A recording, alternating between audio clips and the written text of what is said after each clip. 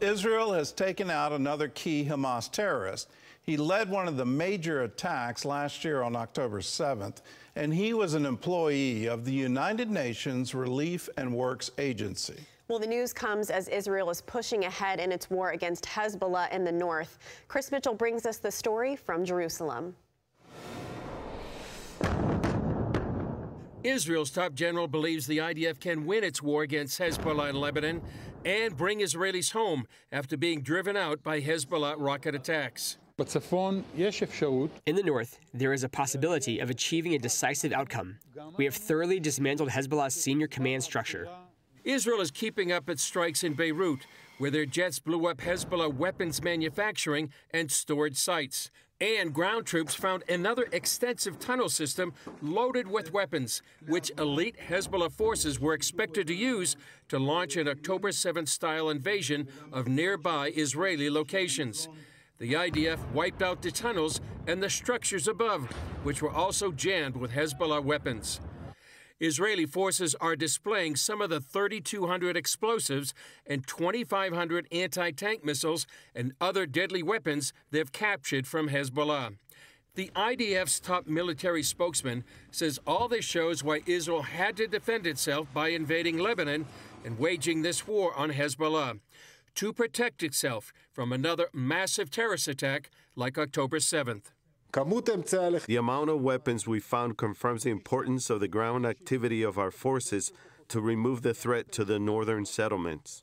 But the IDF suffered one of its worst days of losses in Lebanon, with 5 soldiers killed Thursday and quite a number wounded, seen here being evacuated to Israeli hospitals.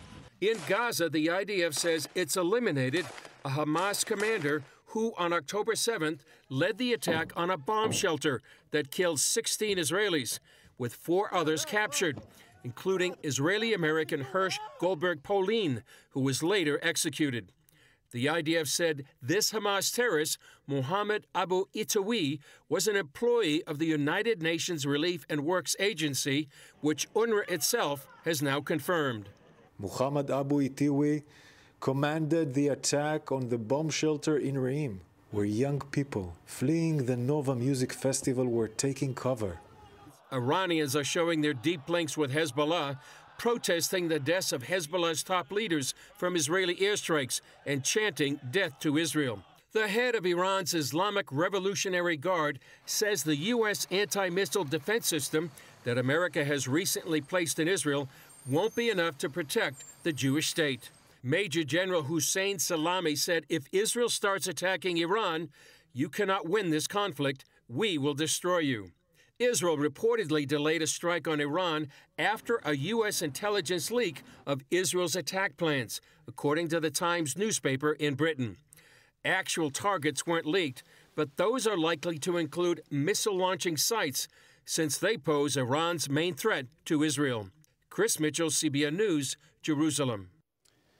Well, recently on The View, Vice President Harris was famously asked, would she change anything over the past years of the Biden administration? And she famously replied, I can't think of a thing.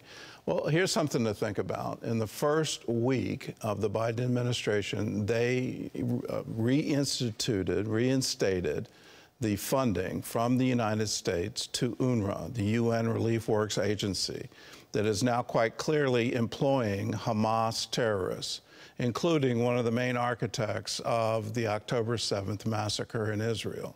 Well, how about that one? Would you change that one? Would you take Hamas funding away so that U.S. taxpayers don't have terrorists on the payroll? I think that should be number one. Can we please stop funding terror and do it by eliminating all the funding for UNRWA, by really questioning what are we doing with the Palestinian Authority? What are we doing with the Lebanese army? Is any of that money going into Hezbollah? These are very critical questions, and in that critical question, are we standing beside our ally in the Middle East, Israel?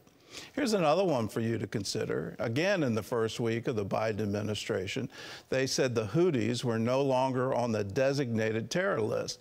The reason they did it is they wanted humanitarian aid to go into Yemen, and you can't do that if a terror group is in control. So they redesignated it. Well, how about in the aftermath of all the missile attacks and other attacks on U.S. warships? Those are acts of war. Could we please finally remove that and call them for what they are?